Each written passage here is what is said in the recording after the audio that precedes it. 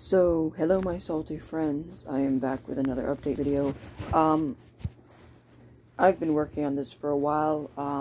I was going to do a project this summer where me and my friends and a bunch of their friends would go out into the woods and basically we'd split up into a couple teams and then we'd build fortresses and then trying to pretend to kill each other. So it's kind of like a survival game.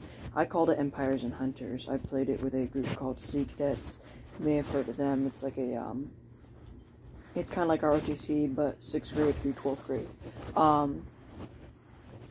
And we didn't have time to do all this stuff there that we did, that we're going to try and do this time, but the people that I'm playing with aren't in Sea Cadets, which is why this makes it easier, because we're going to be building a bushcraft shelter on top of a tent with a tarp over, you know, like our little kingdom, our empire. And then there's a group of hunters who goes out and tries to take the kingdom away. And then there's a group of, I call them imposters. They're like basically triple agents. They work for one person, but they also work for another person who work for that person, and then they try and kill everyone and win themselves. So it's a really interesting game.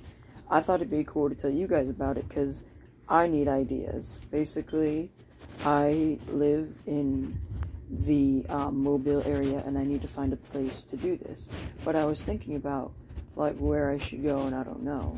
So I also need ideas for rules. Like the hunters will be able to have a fake sword and a fake pistol. The knights, which are the people who protect their empire, and one person on the team is appointed king. So the knights can have a toy weapon of their choice, but must have a toy melee weapon. And the imposter can have any weapon, but can't do as much damage. The king can carry around a fake sword. And that's pretty much it, but I still need some rules. Like, I know the game is going to at least last 3 days. It needs to be in the woods somewhere where we can, like, take dead limbs and pieces of wood and build shelters.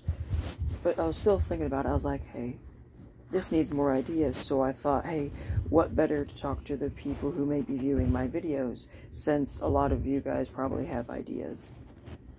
I guess that's it for now. Stay salty. Goodbye.